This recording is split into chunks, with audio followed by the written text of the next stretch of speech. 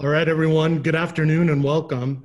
For those of you whom I've not met, my name is Nathan Meyer. I'm Assistant Vice Chancellor for Research in the Office of Research and Economic Development, or ORED at Nebraska. And it's my pleasure to moderate today's virtual session, stage 2, related to the process to identify a set of Grand Challenge themes for the University of Nebraska-Lincoln. A couple housekeeping items before we get started. We'd ask that everyone, if you don't have a speaking role, that you'd please mute your mics and your cameras to help reduce background noise and to maximize bandwidth for the presenters today. We'd also ask that you set your Zoom view to the speaker view so that you're able to readily see the individual who's speaking at any given time. We do plan to have a question and answer session at the end of today's dialogue. We will not be monitoring the chat box, however, for questions. So if you do have questions of today's panelists, we'd ask that you write those in an email and send them to UNL Research, all one string, UNLresearch@unl.edu.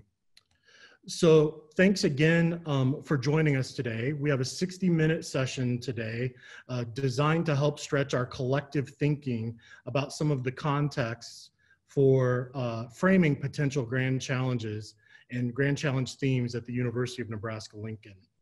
So our initial convening was held on Friday afternoon, and it involved nearly 300 individuals from 195 distinct units across campus, and we even had some external emeriti friends of the university. So it was really, really exciting to see all of that great momentum, and we hope to continue that here today.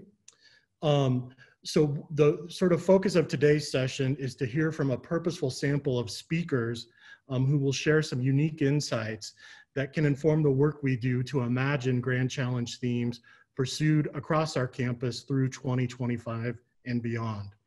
And we also want to ask you for some input. We want you to share with us some additional resources that will be important for our campus community to consider over the next few weeks. So just like on Friday, before I do a quick rundown of today's agenda, I wanted to share this slide with everyone. And some of you may remember this from last Friday. Some of you may have forgotten it. But during the last couple of weeks, several people have reached out and asked me, you know, what's a grand challenge? What's a grand challenge theme? So here's how I'm approaching grand challenge themes as we embark on this journey to flesh out our portfolio of themes for campus over the next few weeks. So I really perceive a grand challenge theme as a problem or an opportunity or an issue space that, if addressed, is going to positively impact, you know, a significant number of people, society in general. It's going to be significant in scope, result from complex causes, and can be solved only by a combination of innovative interdisciplinary approaches. So that's what I think about when I think about grand challenge themes and the work that we're going to do together the next few weeks. So on to today's agenda. This afternoon, you're going to hear from representatives of the Bureau of Sociological Research, the Bureau of Business Research, the Nebraska Rural Poll, and Nebraska Extension.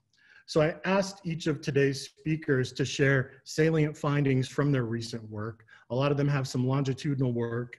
They've been sort of surveying the state, talking to Nebraskans, engaging Nebraskans for a very, very long time. Obviously Extension since our earliest days as a university. So I asked each of them to say, what do you all know? What have you found recently that everyone on campus needs to know? I also told them that they could be provocative in terms of the information or the data that they share with us today. So I hope you're ready for that. And I hope you remember that I gave you a fair warning. We'll see how provocative our colleagues get. Just a couple comments about today's speakers. So again, they're intended to represent a purposeful sample of local on-campus resources available to help inform our collective thinking about grand challenge themes. Now, that said, they are by no means intended to represent an exclusive or an exhaustive list of such resources. Our intent today was really just to give you a flavor of groups with some compelling evidence to share, folks who have information on the shelf and connections in the greater community, insights that can inform our work over the next few weeks. It truly would have been impossible for us to highlight all the excellent resources on campus and beyond that might help us think in this way. So at the end of the talks, we're going to share a link where you can contribute your suggestions and point us to some additional resources that we can curate and post to help make the broader community aware of issues, of reports, of publications, et cetera, that really the community should take into consideration as we think about grand challenges over the next few weeks. And then finally, after we hear from each of today's speakers, we are going to moderate, like I said, a question and answer session. We're not monitoring the chat box for questions. So if you have questions that you want to pose to today's speakers, please send those via email to unlresearch@unl.edu. So with that said, I'm ready to turn the mic over, or the camera, whatever you call these platforms in Zoom, over to today's first speaker, who is Jolene Smith. Jolene's a faculty member in the Department of Sociology. She's also the director of the Bureau of Sociological Research, and she's here today on the line as a representative Bozer. So Jolene, over to you. Excellent, thank you, Nathan. I'm going to share my screen with you all. Hopefully this will work. Can you see my slides, Nathan? Yes. Okay, perfect. So as Nathan mentioned, I'm here to talk to you because I am the director of the Bureau of Sociological Research. And I wanted to start quickly just by talking a little bit about what Bozer is. We are essentially a survey data collection shop that's been on campus since 1964. And Nathan wanted us to show you interesting information we've collected over time and provocative things. And unfortunately for him, we collect a lot of data and deliver it to people, and sometimes we don't get to analyze our own data. So I want to talk today about one of the major sources of data that we have, which we call NASIS. But first I'll mention, even though we're called the Bureau of Sociological Research, we actually serve all of campus. That name is sort of a legacy we're stuck with because we originated out of the sociology department, but we're here for everybody on campus. Let's see. So the data I wanted to talk about is what's called the Nebraska Annual Social Indicator Survey, or NASIS. NASIS is both for us on campus a source of existing data. It was started in 1977, and it's also a tool to collect new data. So we conduct NASIS annually, hence the name. We try to get 1,000 completes annually. Up until 2008, the survey was collected by telephone. Currently, from 2009 onward, we started collecting it by mail, and we usually do it in the summer. Although if we have high demand from clients, we'll do it in the winter as well. The cool thing about NASIS, though, for our campus is that it's an omnibus design. And what that means is that the questions that make up our questionnaire come both from Bozer itself. We have a core set of questions that we see as major demographics and social indicators. And then we have client-driven questionnaires, or questions. And so clients can request to put questions onto NASIS. They pay by the amount of space that they use in the formatted questionnaire. And once we collect that data, they get back their questions, or the data from their questions, and the data from the core questions. And so this is a really neat model on campus that spreads the cost across Bozer and across all of our clients so that nobody has to pay for an entire survey, but we can all collect the data that we think are important about our state. We do make that data publicly available, but we embargo it for 1 year so that paying clients can have a chance to use their data before it goes out to the public. But then we want to make it public so that it can have the widest impact on our state. And we've used NASIS for a variety of reasons. The state legislature has looked at NASIS data. The city of Lincoln has looked at NASIS data. Researchers have used it. Students have written theses and dissertations out of it, a whole number of things. And I am so sorry, I forgot I animated my slides. So I'll make these slides available for Nathan to be posted online after the fact. One thing to notice is that I did list the 36 core questions in the fine print there on the slide. And so those, like I said, do cover a lot of social indicators that social and behavioral scientists do tend to care about a lot. So now, like I said, we have these core questions, and we ask these core questions at every time period. So we can go back and we can look at trends over time in our NASIS data on these questions. So for example, on this slide, we can see that an overwhelming majority of Nebraskans consistently report that they are somewhat or very satisfied living in Nebraska. That seems good. That's in the blue line. Just over half typically report that Nebraska as a state is headed in the right direction. That's the green line. And a considerably smaller portion report that the country is headed in the right direction, and that's the red line at the bottom. And interestingly, over time, we see that when larger percentages of Nebraskans think that the state is headed in the right direction, then smaller percentages of them think that the nation is heading in the right direction, and vice versa. Those are sort of inverse relationships. So this is a pretty simple graph to make, but there's a lot more that we could do with this data. We could break it down by party affiliation if we had more than 3 to 5 minutes. We could look at it by urbanicity. We could look at it by any number of those other social indicators that we're also measuring. Now, one thing I wanted to point out, the question about whether or not the country is headed in the right direction is a very common question asked on a lot of national polls. A lot of political polls ask this question. And so we can compare NASA's data to what we see in those political polls. And that's what this graph does. So the NASA's data about whether or not the country is headed in the right direction is that red line at the bottom. I left it the same color so we could still see it. And the various national polls are in all the other colors, and I listed those by color on the right-hand side so that you can see these are major news organizations as well as Gallup and Pew, which are major sort of research organizations.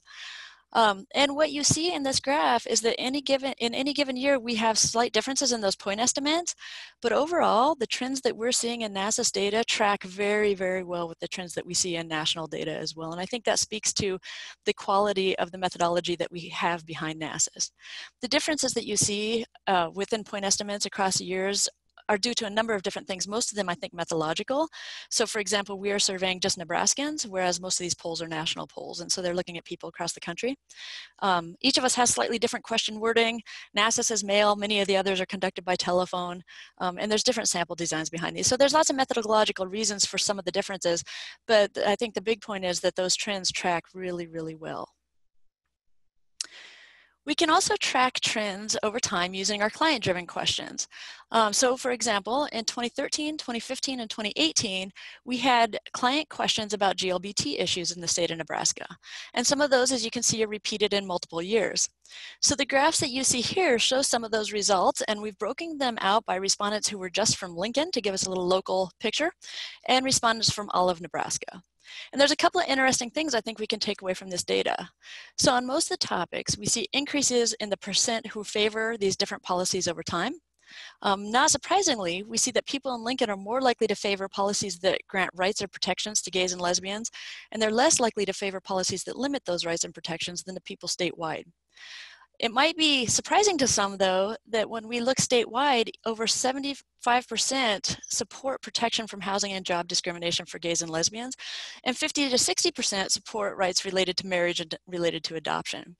So in Nebraska, if we just listen to news coverage and we listen to our elected leadership, we might not realize how much support there really is for these groups in the state, especially for the protective and family policies. And while I don't show it here, we also have a data point in Nebraska, among all Nebraskans, support for job discrimination protections for transgender individuals is also quite high. It's 81.3% in Lincoln and 72.6% statewide. Now we can also compare these data with national measurements. So here you can see the NASA's estimates of approval, the percent of folks in Nebraska who approve same-sex marriage in 2013 and 2015, that's in red. And we can compare that to estimates from the same years for Pew and Gallup. And again, there's lots of methodological differences across the different data collections from these different organizations, but what we see is that the trends are very, very similar across the data collections. We're matching the national trends very well. And the same is true for our NASA's estimates of approval for religious exemptions for businesses. So this is a question about whether businesses should be allowed to refuse services to gays and lesbians if that is in line with their religious beliefs. And I couldn't find as many measures of this in national polls, but I did find this one, and you can see that it tracks very well with what NASA's is showing us. So this is just a very small sample of what we have. Like I said, we have data dating back to 1977, and we have opportunities to collect new data as needed to address the grand challenges that we might identify on this campus. I also want to note, just in closing here quickly, that NASA's is very customizable in that we can ask different question topics, but we can also customize other things like the mode. We could call people if there's a budget for that. We could get them on the web. We can do larger sample sizes, and we have done that at times in the past when needed. And then over the past few years, we have been asking our NASAS respondents if they would like to enroll in a panel that we call Nebraska Voices. We have over 700 people who have agreed to enroll in that panel, and essentially they're agreeing to participate in future research as needed. And so we can use that panel to recruit samples that have very specific characteristics. For example, if you want a minority group in the Lincoln area, or if you want people from Scotts Bluff area or something like that, we can recruit very strategically. And Bozer has all kinds of other data collection options. We can do one-off surveys for people. We can do longitudinal surveys. NASAS just is sort of a homework product that we have that is very flexible and I think financially accessible to many people. So that's why we chose to focus on that. So with that, I have included our contact information. If you want to contact us, like I said, I'll give these slides to Nathan so he can post them. And I will turn the mic back to Nathan. Thanks so much, Jolene. That was great. Next up, we're going to hear from Dr. Eric Thompson in the Bureau of Business Research. Eric is an economist in the College of Business. I don't think Dr. Thompson's been in business since 1964, but maybe he'll tell us otherwise. So Eric, are you there? Yes. Can you hear me okay?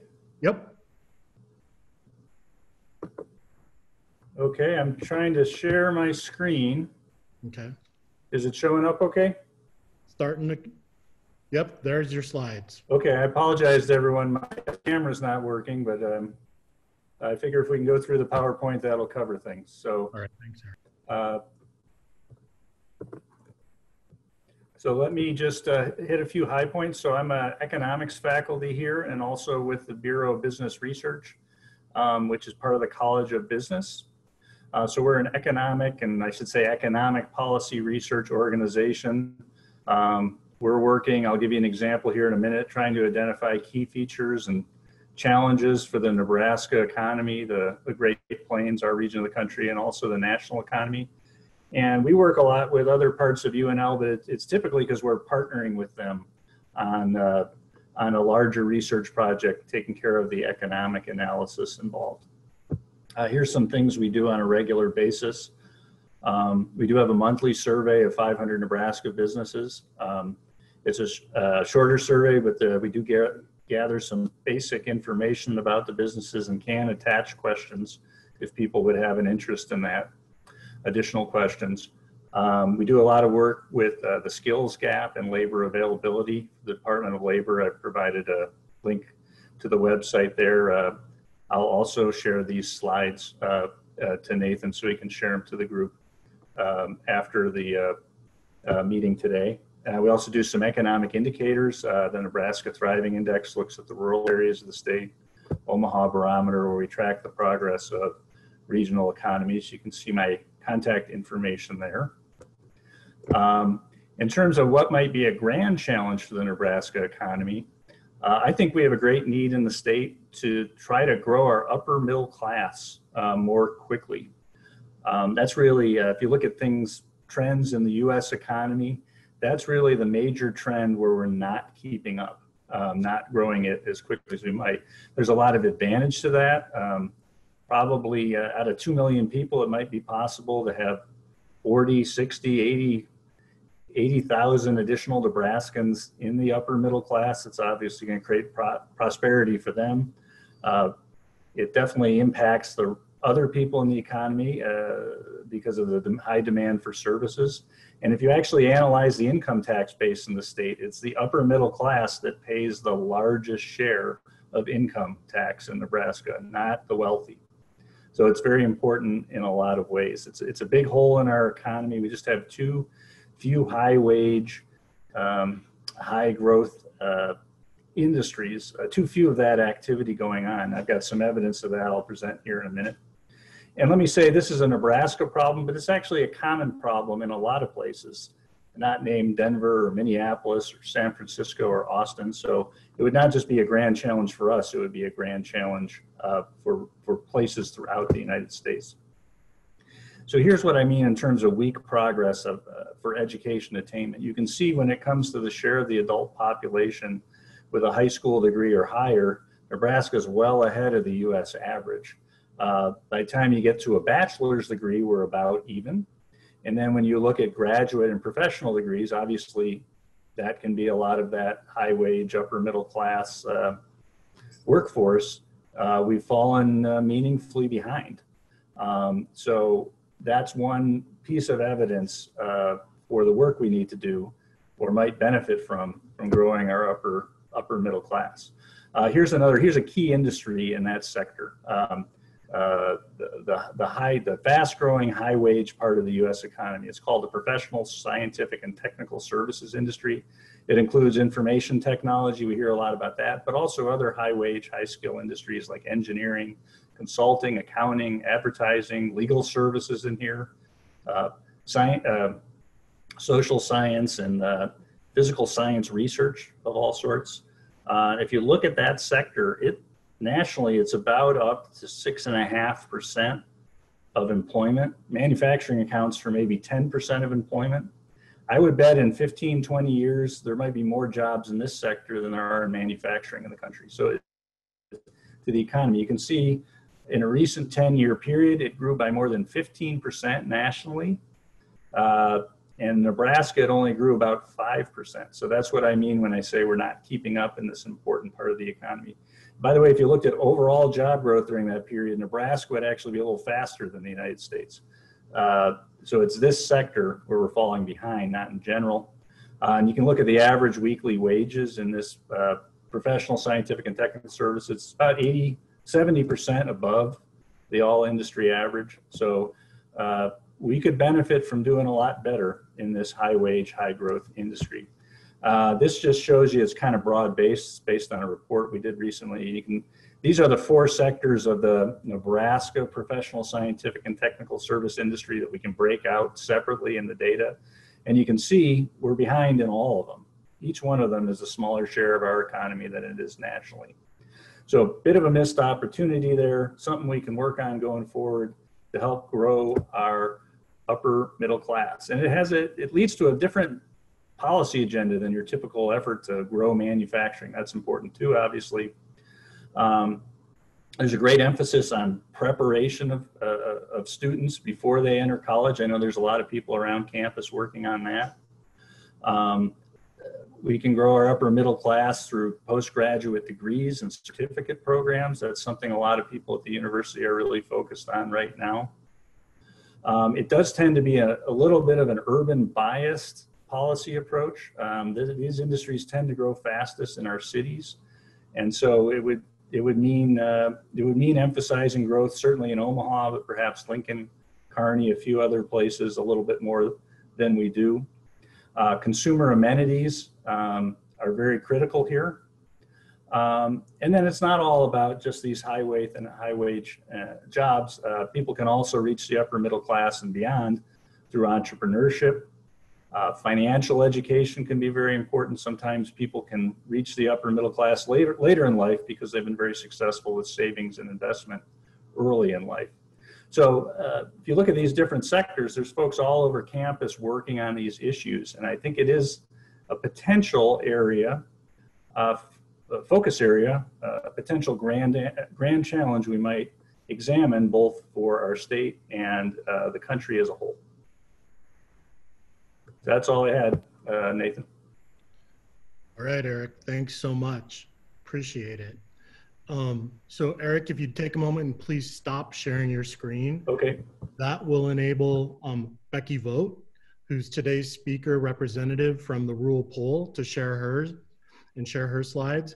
Becky is the manager of survey research in the Department of Agriculture Economics, excuse me. And as I said, she's here today as the representative for Nebraska's Rural Poll, which, correct me if I'm wrong, Becky, just celebrated or recently celebrated its 25th year? Correct, yep. So today, thanks Nathan. Today I'm gonna just share a brief overview of the poll and some of our data findings so that you can highlight what is available from us and what we've been learning about rural Nebraska. So first of all, as Nathan just mentioned, it was started in 1996, so we're celebrating our 25th year this year, so we're not quite as established as NASIS, but you'll find a lot of little similarities here too. Over the past 24 years, because we're collecting the 25th year currently, over the past 24 years, we've gathered input from over 64,000 non-metropolitan Nebraskans. We've produced a little over 100 reports that have covered roughly 31 unique topics, and those are pretty broad topic areas. There's a lot of specificity within those as well. Just a few examples of topics. We have taxes, agriculture, education, immigration, a whole host of different topics we've covered. The Rural Poll was started, though, to give leaders a better understanding of the issues and challenges and concerns of rural Nebraskans. So it's a mail survey that is sent out in the spring every year to about 7,000 randomly selected households in 86 counties across the state. This map shows that it's basically the non-metropolitan counties. However, the ones shaded in the darker yellow are technically metropolitan counties, but we still include them in our sample. So the only ones we don't include are those green ones that are part of the Omaha and Lincoln area. And the data collection happens each year in the spring, in March and April. So we're just finishing the data entry of that right now. Every year, about half of our survey, similar to NASA's, kind of has core questions that are included to track our trends and changes over time. And those include questions about their community, perceptions about their community and the services provided, as well as some questions about their respondents' general well-being. So the next slides are some examples of some of the trends we've seen over time. This first one is on well-being. The two kind of core questions we look at for well-being every year is we ask, do you feel you're better or worse off compared to 5 years ago? And do you feel you'll be better or worse off 10 years from now? So as you can see from these lines, these are the percent of people answering better or much better off or better off. And you can see a general upward trend over time. And in fact, last year we reached the highest level of optimism that we've had across all years of our study. But however, you can see that there are some dips that occur over time. It's not obviously a flat progression there. So this is really unique about us because our data can show how well-being is impacted by various events. If there's weather going on that particular year, policy changes, economic conditions, we can really view and see how that impacted well-being that particular year. Like last year, we mailed out right after the flooding and blizzard events happening across the state, and we still did see that record level optimism, which was maybe surprising to some. This year, we're mailing out during a pandemic, so we'll see how the data shakes out this year. So again, we can just see how those are impacted by different events. And another quick example is just some satisfaction with community services. And we've seen a general decline, slight decline in satisfaction with different social services in the community, such as nursing home care, medical services, senior centers, and mental health services.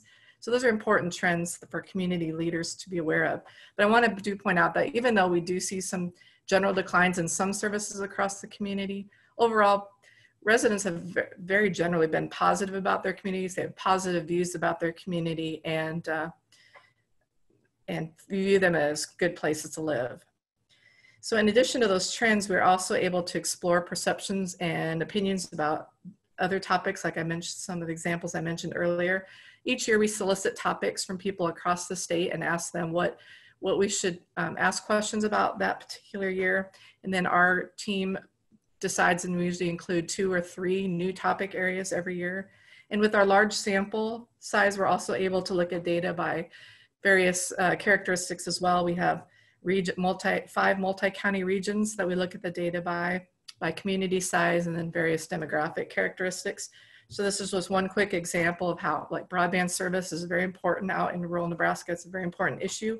And this shows an example of how people living in or near the smallest communities are more likely to report significant limitations with being able to stream online video content as compared to people living in the larger community sizes. So we're able to really hone in and see where some of these specific issues are popping up. In addition to that, over our 25 years, we've been able to periodically return to topics to see if any changes have occurred over various intervals of time. So one example is between 2008 and 2013, we saw some sizable changes in opinions about climate issues. And again, I'm going to go real quick with this, and these slides will be shared if you're wanting to look at specific ones here. And then last year too, we saw reported some dramatic shifts in perceptions of higher education compared to when we had asked it prior in 2015. So we have able to look at things in different intervals of time. To dive into a little bit of that education too, what's been interesting is even though we saw the decline in some of the perceptions of higher education, we still every year see how education level is impact many of our other variables. People with higher education levels every year report higher levels of satisfaction with their own well-being and with their community. So this was just, again, just a snippet of our data just to show you some samples of what we can do. All our reports are found online. They are organized by either topic or by specific year if you're looking at wanting to see what a specific year what information was gathered. Also want to share that we have a history of partnering with other faculty members. When we ask questions about other topics, if our team members don't have that expertise or the knowledge about that topic, we have typically pulled in a faculty member that does have that expertise to work with our team that year, and they help us develop our questions and analyze the data and report that at the end as well. So we have done that. We've worked with faculty in some departments such as sociology, the Public Policy Center, Nebraska Business Development Center, Natural Resources. And we currently have a new team member that has joined this year from UNO. So we work across the systems as well. And we are willing to share our data with others who like to analyze it for their own research purposes too. So here's our contact information. These are our the current core team of the Rural Poll. Many of the faculty are within the Ag Economics Department. We also have LJ McElravy, who's with the Ag Leadership Group, and as Steve Schultz again is with UNO, and Jason Weigel is a CVI, a Community Vitality Initiative educator, but has a rural sociology background.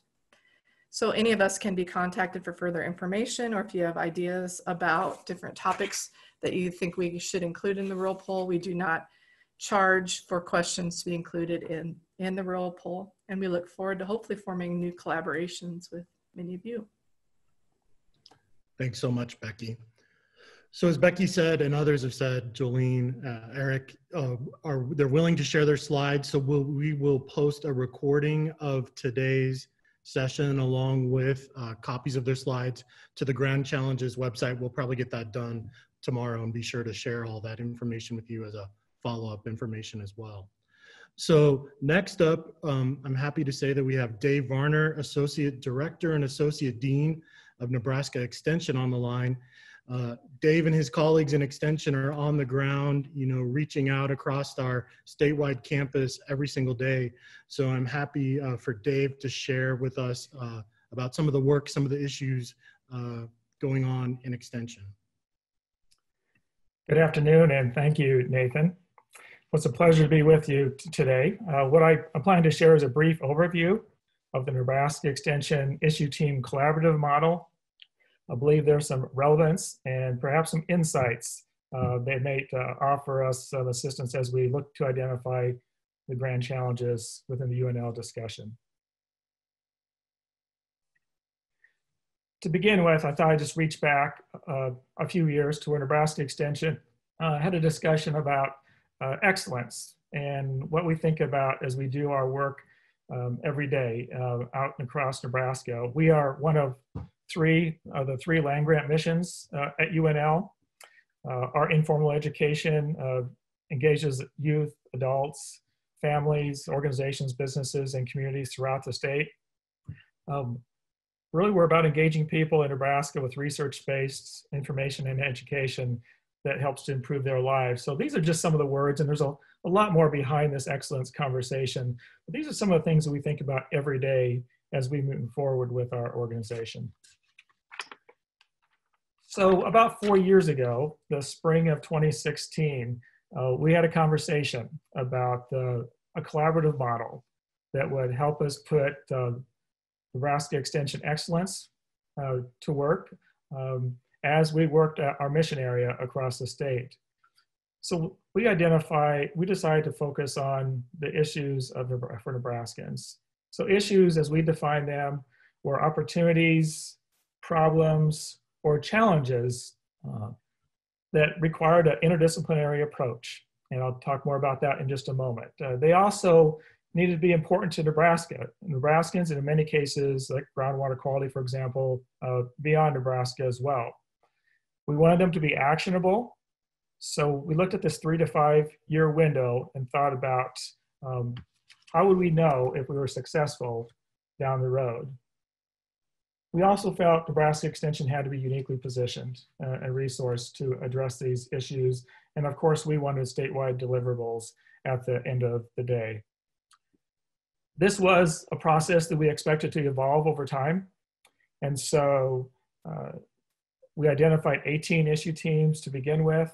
One of those teams has dissolved recently. Another couple of the teams have combined.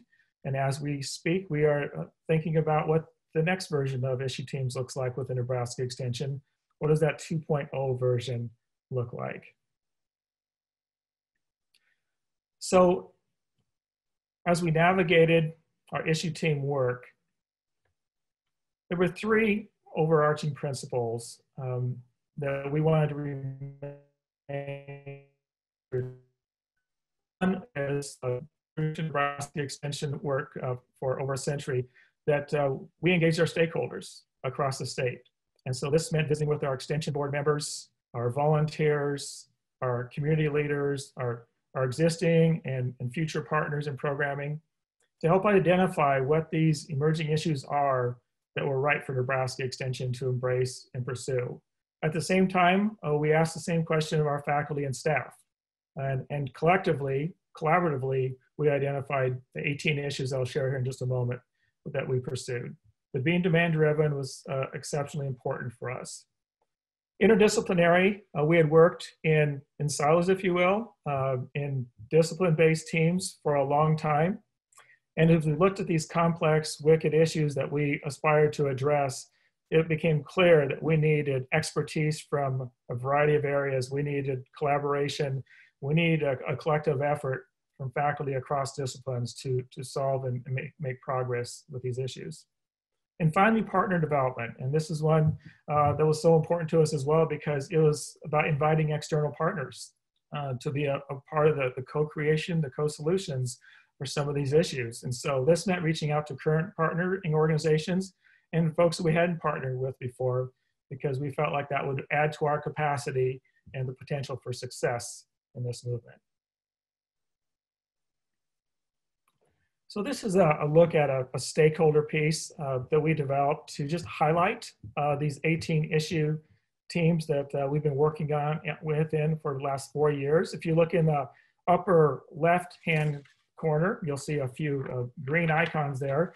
Those all focus within the youth and learning child arena. So these are around learning experiences, STEM education, college and career readiness, healthy lifestyles. If you move over to the right in the blue icons, here we're addressing livable communities, entrepreneurship for youth, and leadership statewide. The red icons focus on agriculture, natural resources, climate variation, and environment. And then the 2 orange icons are about consumer access, consumer confidence, and food access. So I invite you to visit this website. This is the Nebraska Extension website under Impact. And every year we ask each of these issue teams to develop a 2-page summary of the previous year's work. So you'll find a report for each one of these teams as you visit this website, and it'll give you a snapshot of what happened in 2019. So I was looking through this list. What I noticed is there were several teams that aligned with some of the potential grand challenges that were mentioned last Friday. There are such as food access and climate variation and children learning experiences, water and soil protection. There are a couple others maybe we should think about. One of those is livable communities. A couple of these focus on workforce development. But I'll leave that for you to decide as you peruse the work of these teams, learn more about what they've been up to. And then I would encourage you to contact me, and I would love to put you in touch with the team leads and members of these teams to learn more about their work. This is my email address. This will be an opportunity to begin kind of a conversation about how perhaps some Nebraska Extension work around issues that we've identified might mesh and be a starting point for further conversation about grand challenges at the UNL level. So Nathan, I'm going to stop there and thank you for the opportunity. Great, thanks so much, Dave. As a reminder, in a minute here, we'll move to question and answer. If you have questions for any of today's speakers, please feel free to send those in an email to unlresearch.unl.edu. We've got had a couple come in, hopefully a couple more come in. Before we start Q&A, I wanted to share a data set with everyone. These are some data that my colleagues Becky Zavala and Seth Berkey in the Office of Research and Economic Development have mined from the abstracts of the proposals found in New Grant. So looking from fiscal year 2016 to 2020, I have a series of word clouds here that show the 250 most frequently occurring words in the abstracts of the proposals that you all submit and in some cases get funded from campus. So we have a list of common words, 429 common words are excluded from these word clouds.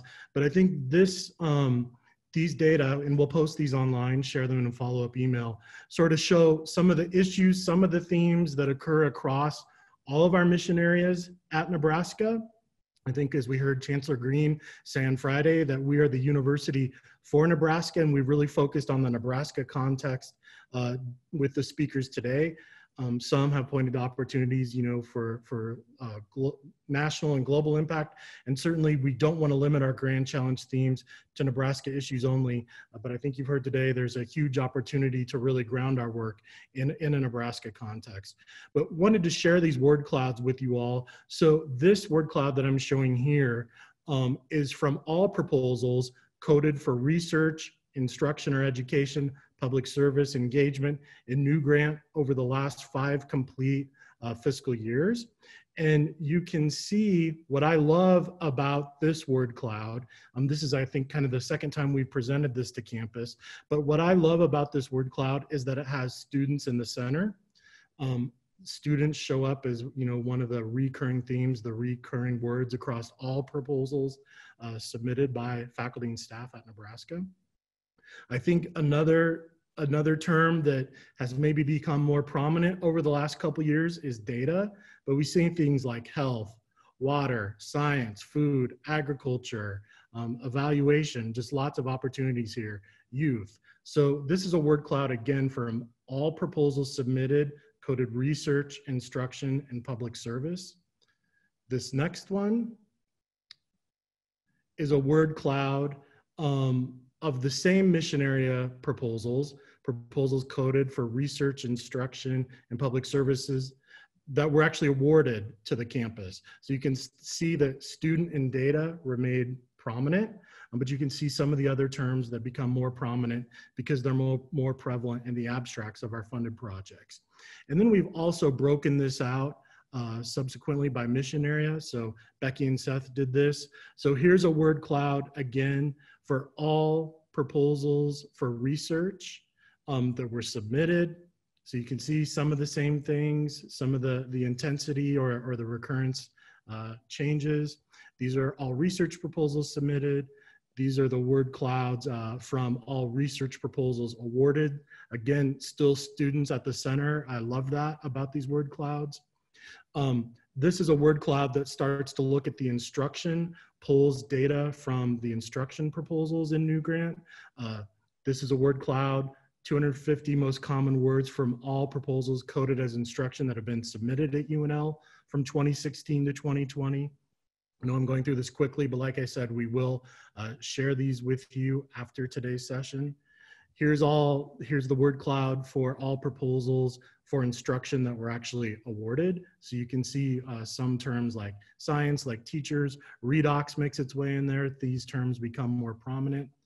And then we've done the same also for public service or engagement proposals. So this is the word cloud for all proposals for public service that have been submitted in the last 5 complete fiscal years. And then this is the word cloud associated with the abstracts, the heat map of the terms from the engagement or public service proposals that were funded in the last 5 complete fiscal years. So I just love showing this. I love seeing students at the center. Just thought this might be an opportunity to spark some thinkings. It's an interesting way to see what you all are up to, what your colleagues are up to. And so we'll share this on the Grand Challenges website after today's event. So with that, I'd like to move to Q&A. Thus far, like I said, we only have a couple questions. If you have additional questions for today's speakers, feel free to email those to us at unlresearch@unl.edu. And the first question is for Dr. Eric Thompson. So Eric, if you want to unmute. Actually, Matthew Boring from the Lead Center writes that he enjoyed your presentation and your research insights very much, Eric. He's wondering how we can turn the items from your slide that was labeled a different policy agenda into a concrete grand challenge or set of challenges that we're going to collectively pursue. And Matthew's observation is that each of the bullets that were on your slides, Eric, seem like somewhat independent challenges. So I don't know if you're there, Eric, if you want to unmute and comment on that question, or if anyone else wants to jump in and help answer.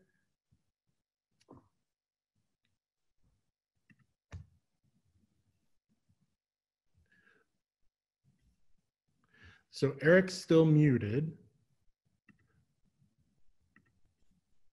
We'll give him another minute here to see if he comes live. Any questions that go unanswered today, we're developing a frequently answered questions page. We received so much excellent feedback on Friday. We'll be working to publish that by the end of the week on the Grand Challenges site. My colleague Lisa Moplin, who's providing just great logistical support to this event, has dropped a link into chat. If you are interested in suggesting additional resources, so like I said before, the resources we heard about today are representative, they're cross-sectional, they're by no means exhaustive. If there are other resources locally from campus, nationally from the federal level, from the state level, from the global level, we've created a web form where we invite you to click on the link that Lisa shared into chat and contribute information about your top 3 resources.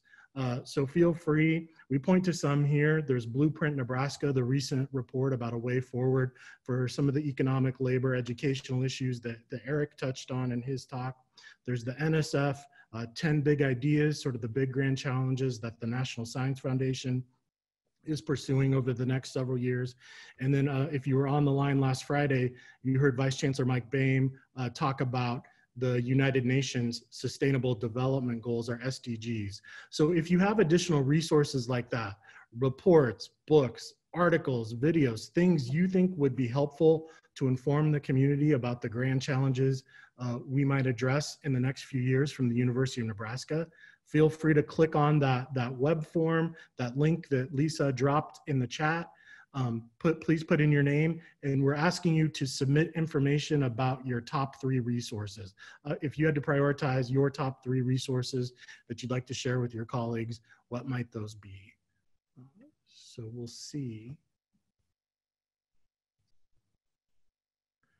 Let me see if we can bring Eric.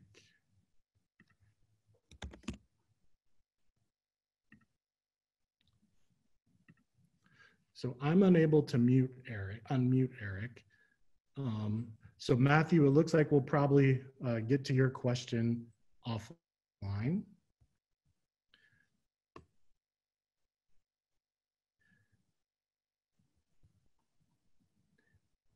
Any other questions that anyone has today? Feel free to submit. I also want to acknowledge, I see that Chancellor Ronnie Green is on the line. Chancellor, I don't know if you're in a position to unmute or if you wanted to offer any additional observations or comments based on what you've heard today, what you've been thinking about in terms of grand challenges since last Friday, since the dialogue we had, feel free to do so. So we received another question from our colleague Francisco Munoz Areola, and this is for all panelists. So any of you panelists who want to unmic, feel free to do so. So Francisco's question is, so he makes an observation and then a question. So he states that the university's pool of intellectual data, tools, and knowledge is vast. Do people feel like we have mechanisms and tools that can help decision makers and policymakers, or stakeholders in general, access this intellectual pool of resources and transform them to their benefit, be it social, economic, from an innovation perspective? Do any of today's panelists have observations, comments that way? Nathan, this is Jolene. I'll put my camera up here too. I think that is an interesting question, and I'm not sure we have the infrastructure to do that well. So I think you heard each of us today say that we have data and it's available, and call us or check our website or email us and get in touch with us. And I think things are happening very much in a one-off way. We recently had some conversations with the City of Lincoln about the GLBT data that I showed you. And what we do is we watch for opportunities for when things are happening around us to sort of reach out to people and say, hey, we have data on that.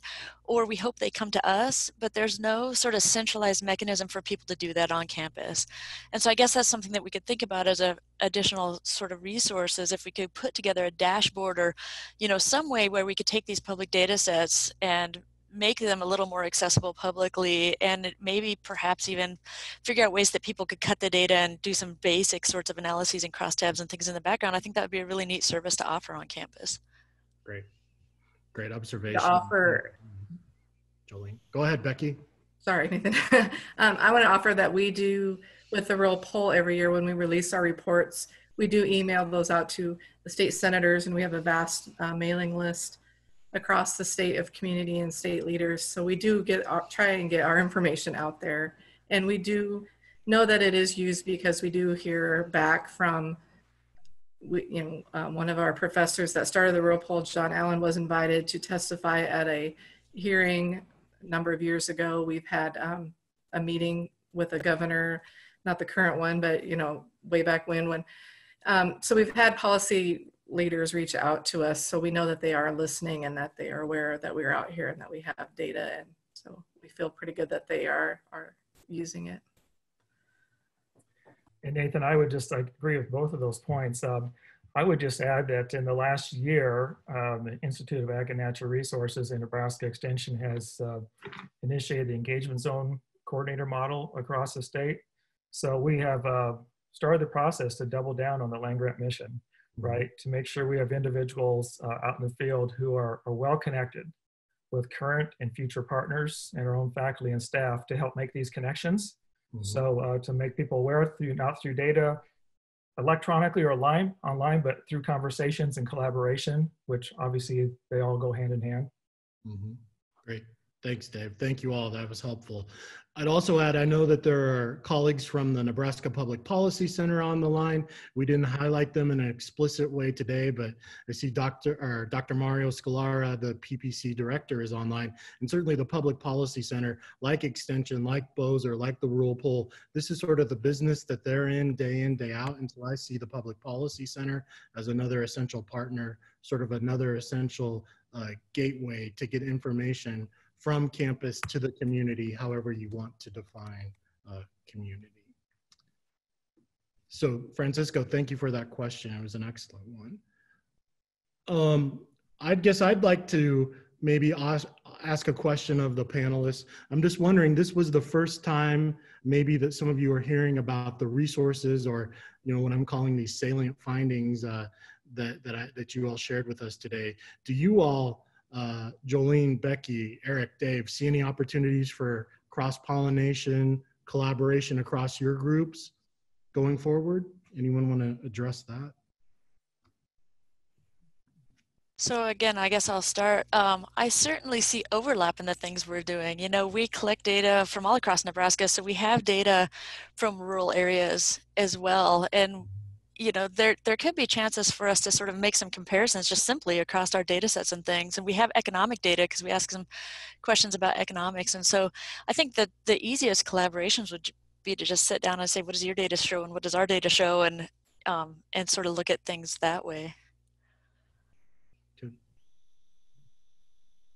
All right, well, so Jolene, we'll schedule that Zoom for next week. Yeah, I got lots of time. Okay, yeah, everyone does these days, right? So I think with that said, that appears to be all the questions that have come in today. So Matthew, I know we didn't get, oh, here, we just received another one. Let's see. So Dr. Timothy Gay, professor of physics and astronomy, is asking if anyone would care to talk about the importance of two factors in selecting our grand challenges, both in terms of the immediacy and Nebraska specificity. So I guess the two factors are the need to develop the next computational paradigm after quantum computing. Dr. Gay is saying it's certainly a grand challenge, but it's not specific to Nebraska, and it's not at all an immediate problem, but it's one that's on the horizon. So I don't know if anyone has any thoughts that way, or I'm happy to offer some thoughts there. So Tim, maybe what I'll say is, right, this is the future, right? We know this emphasis on quantum computing and what comes after it is intensifying, is increasing. It's moving at a pretty steady pace. Certainly colleagues in your department, from engineering, from computer science, from other campuses are sort of working together now to lay the framework and to develop Nebraska's capacity for quantum computing. They've been selected to develop the state's next EPSCoR Track 1 Research Infrastructure Improvement Grant. So we have a team of folks, an interdisciplinary team of folks who are working to, increase our capacity, our critical mass in the space. What it means for the future, I think that's still an open-ended question. Obviously, I know they have some research themes, some tracks they're wanting to pursue. Certainly, we've also made some hires as a campus the last couple of years to add capacity in the space. I think that'll be bolstered by the EPSCoR project. And we know this is huge at NSF, at DOE. I would encourage people, if you don't know or you want to learn more about quantum computing, sort of look at some of the Department of Energy's basic research needs reports to see what the 10-year, the 15-year, the 20-year horizon for quantum is.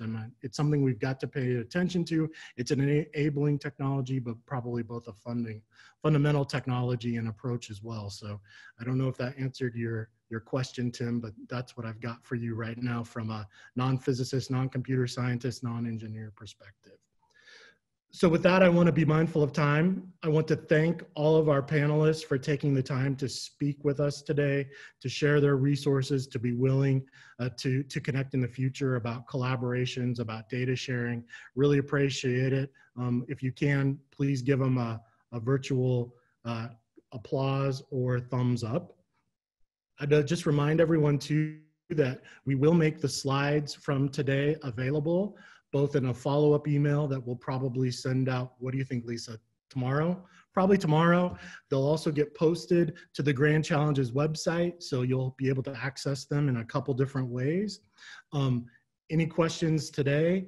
We'll add that were not addressed, we'll add to our FAQs page that we hope to publish before our next session, which runs from 1 to 2 p.m. on Friday, June 12th. If you're not registered for that already, oh, sorry, 1 to 3 p.m. Sorry, I misspoke on the time. So our next session is Friday, June 12th from 1 to 3 p.m. Lisa can drop that link, or has already dropped that link into the chat box. If you want to register for additional sessions, please go to our Grand Challenges website. Let us know. We'll get you registered. Thank you for your time today, and we hope to see you on Friday. If you have any questions, comments, and concerns, please reach out. Thanks again, everyone. Take care. Be safe. Bye-bye.